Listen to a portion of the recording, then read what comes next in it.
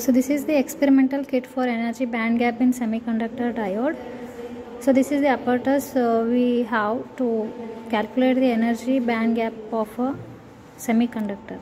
So as we know, semiconductor is a device whose conductivity lies between the conductor and insulator. So here we are using PN junction diode, which is nothing but a semiconductor diode.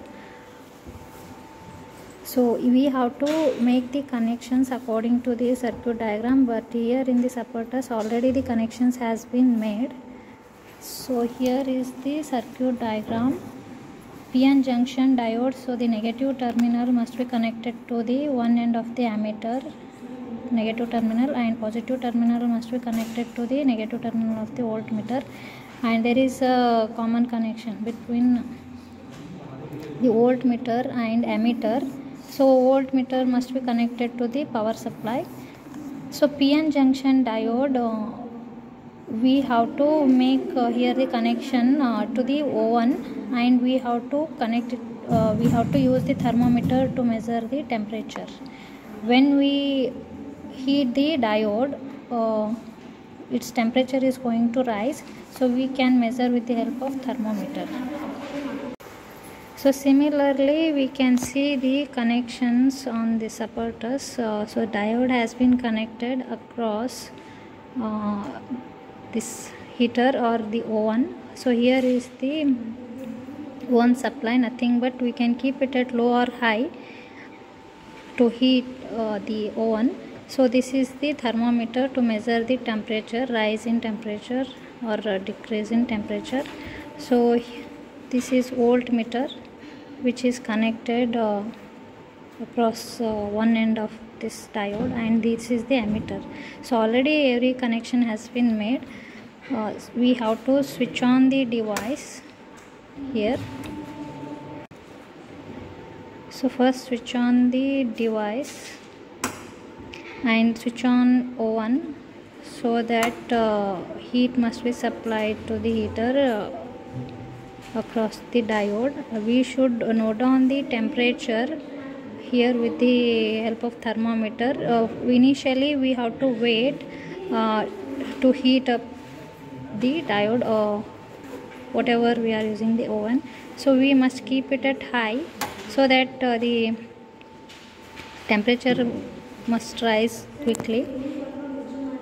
So right now we can see here the temperature is how much, around 35 degrees Celsius. So we have to wait until it reaches to 70 to 80 degree. Before that we have to stop heating up to 65 degree, and then we can switch off the oven, and then we can start taking reading. For that we have to note down the reverse current in the ammeter. We have to keep the voltage at fixed value. So you can see the temperature is rising. Let us wait, it should reach to 65 degree. After that we have to switch on the oven. So we can see here the temperature is rising. It has reached to 50 degrees Celsius. So up to 65 degree the temperature has to increase, and after that we have to switch on the oven.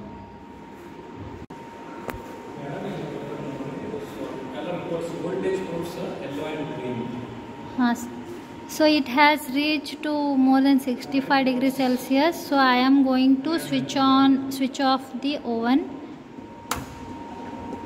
Then we should keep the voltage at particular value. So here we should especially focusing on the ammeter reading current. So let us keep it at 40 microampere.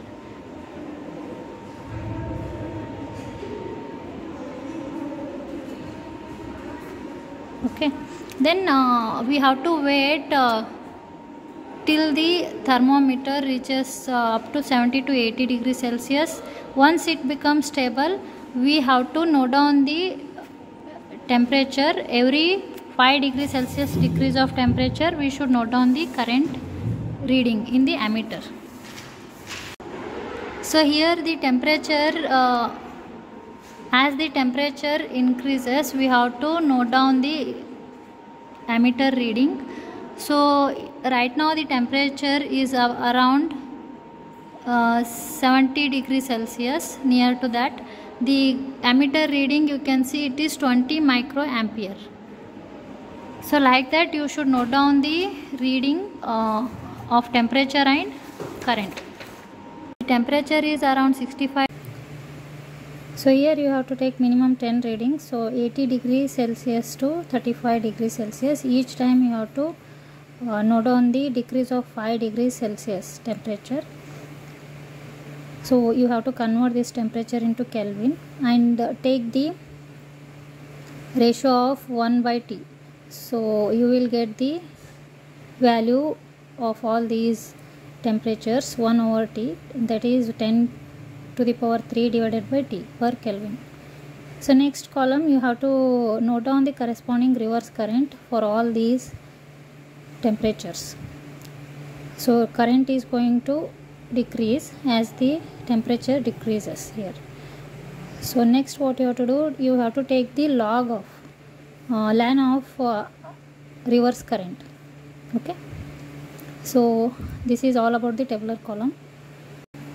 So here you have to plot the graph of temperature versus ln of reverse current. So once you plot the graph, you have to take the slope. Then once you take the slope, you can calculate the energy gap. So here this got the slope of about 2. So you have to use that slope to calculate energy gap. So here is the formula to calculate energy gap. Before that we should know this formula for small range of temperature variation with respect to reverse current. So log Is is equal to constant minus 5.036 delta E into 10 to the power 3 by T. T is absolute temperature in Kelvin. Delta E is the energy gap in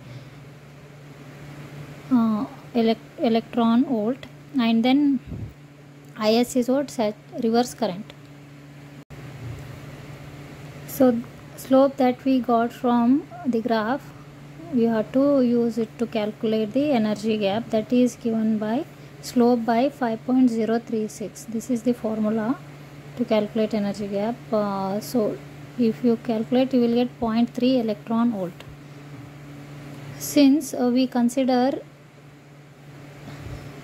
natural log of E and Eg what the energy gap of the semiconductor, that is given by energy gap is equal to 2.303 into 0.3 electron volt, that is equal to the energy gap of the given semiconductor is 0.69 electron volt. So this is for germanium. Actually germanium has 0.7 electron volt, so near to that 69 electron volt.